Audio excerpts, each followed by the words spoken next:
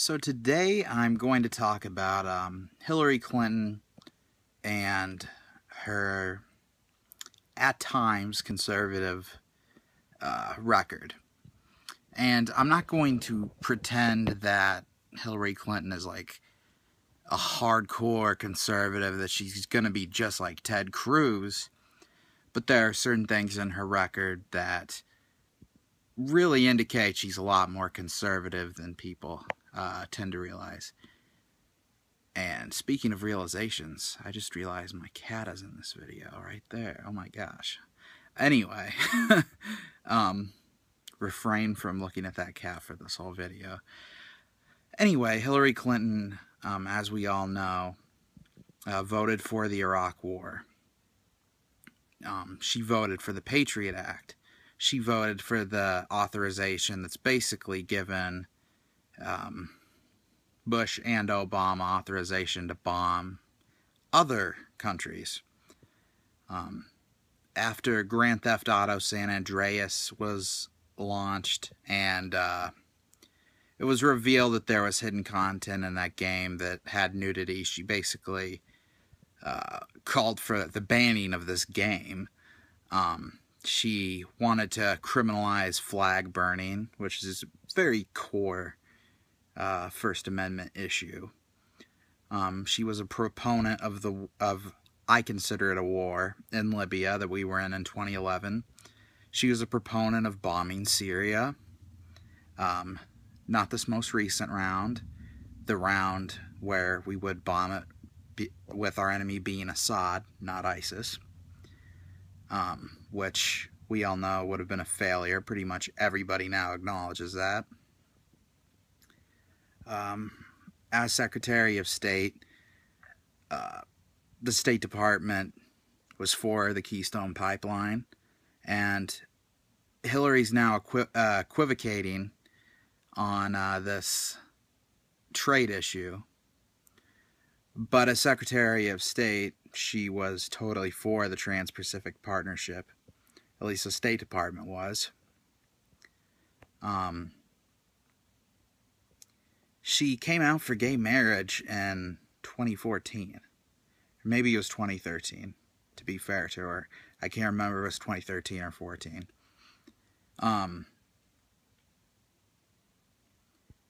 There have been, I'm not gonna name any names, but there have been other candidates who have been in favor of gay marriage far longer on the Democratic side. She voted for the bailout, while, like I said, there are other people in the race who didn't. You know, in fact, the Clintons were known for being the third way of politics. It was a product of the Democratic Leadership Council in the late 1800s, the late 1980s, which argued that Democrats should be more business-friendly and conservative.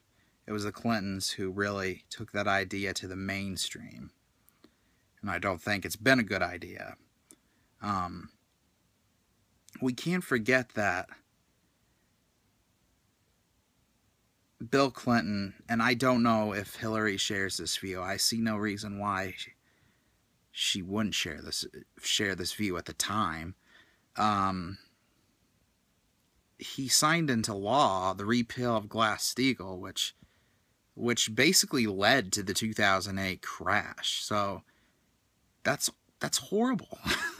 That's as bad as it gets. It really is. And if we're going to give her credit for what her husband did, then we need to give her criticism. He signed into law the Defensive Marriage Act, which was unconstitutional. And he signed into law this Religious Freedom Act, which was the grounds to gut the birth control provisions of the Affordable Care Act. So, yeah, if we're giving her credit for Bill Clinton's achievements, we gotta give her fault. I mean, it's all or nothing. If we don't want to give her credit for Bill Clinton's achievements, then fine.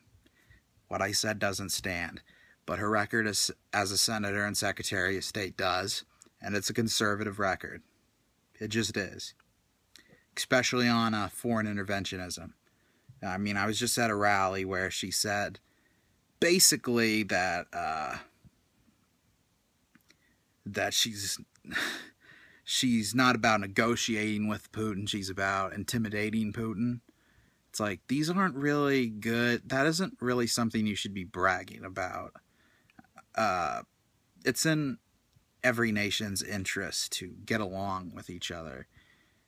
And you sound just like a Republican. You really do when you say something like that. And I feel like we've gotten enough of Republican policies from a Democratic president with Obama, quite honestly.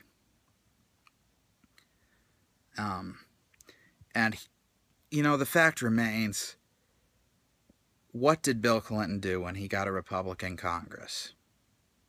He capitulated time and time again to the Republicans. If Hillary's elected president, she's probably going to have a Republican Congress.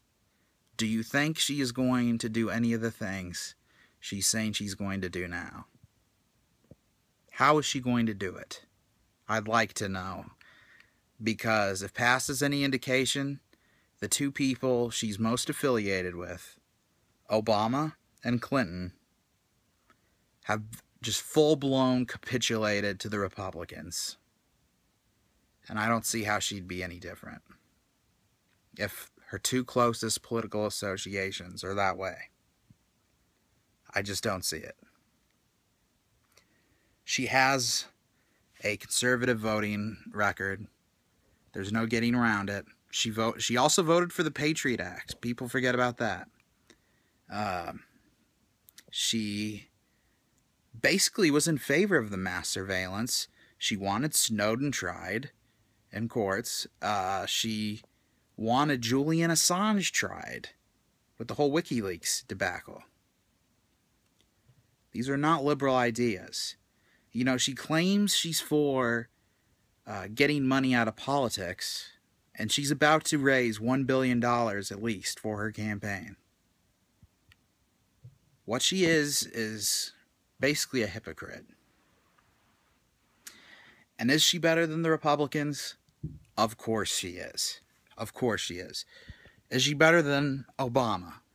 She might be. I don't know. I supported her in 2008 because I thought she would be.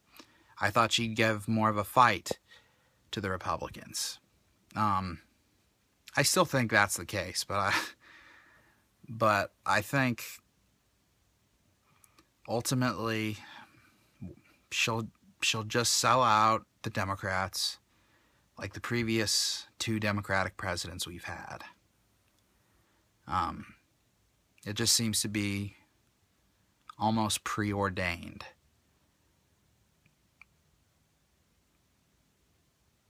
And trade policy is another example. Her husband passed NAFTA, and she really hasn't come out against TPP in the way I originally thought she did. She didn't say she necessarily opposed it.